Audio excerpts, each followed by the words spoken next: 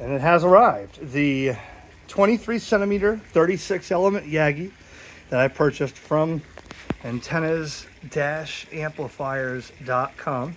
This is the 23 centimeter 36 DXA. It's their competition or DXEME moon bounce antenna. They have some that are rated for higher power, some that are rated for lower, some rated for higher wind, and a lot of other models there. Antennasamplifiers.com. Give them again. I did pay for this. No, nobody gave me this. I sold the stuff that you saw on Facebook. I sold some radios and stuff and bought that Yaesu FG736. I bought this. I bought some other stuff. Repurposed some of the money from things that I have sitting around that I'm not using.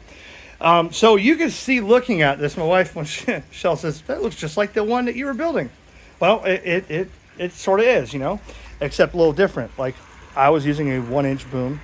They're using a 3/4 inch.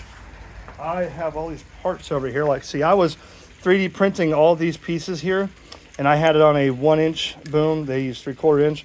Also, I used 6 millimeter elements. They used 4. They did not put the rubber caps. And I like the way that they have, if I can get this without the sun blaring, it's hot out here. You know, can you see that? All right. I guess those are screwed through into the boom. And then, you know, when you tighten it down, it locks onto here, so they're not glued like mine attempted to be like this. So, duh.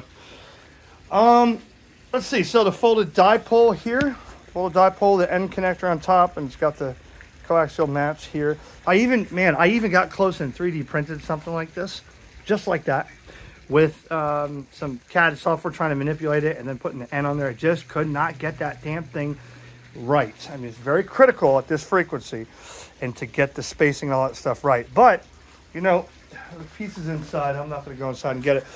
I showed my wife, I said, look, I grabbed the reflector and the first director and put it right here, and man, I was just about spot on the measurement.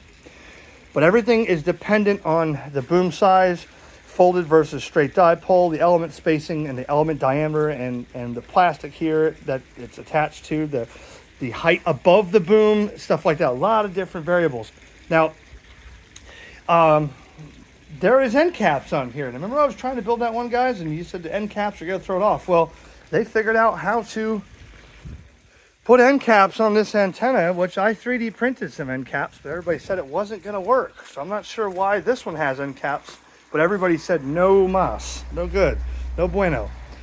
So we're going to put this on the analyzer soon, and it's going to be up on this tripod here.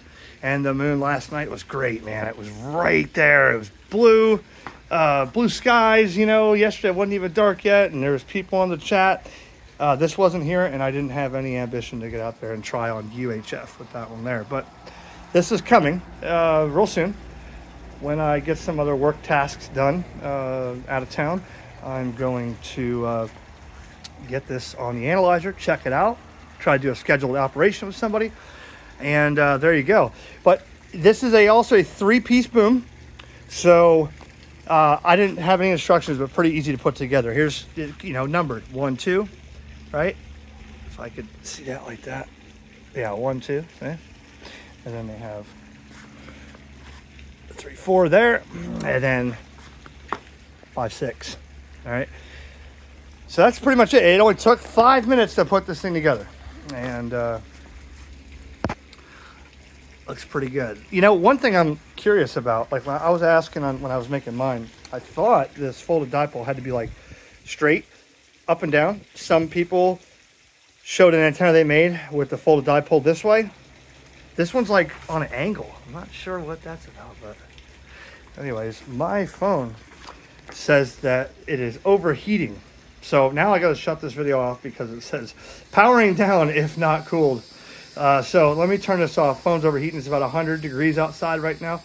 And that is the, once again, the 23 centimeter 36 DXA from antennas-amplifiers.com. 7.3.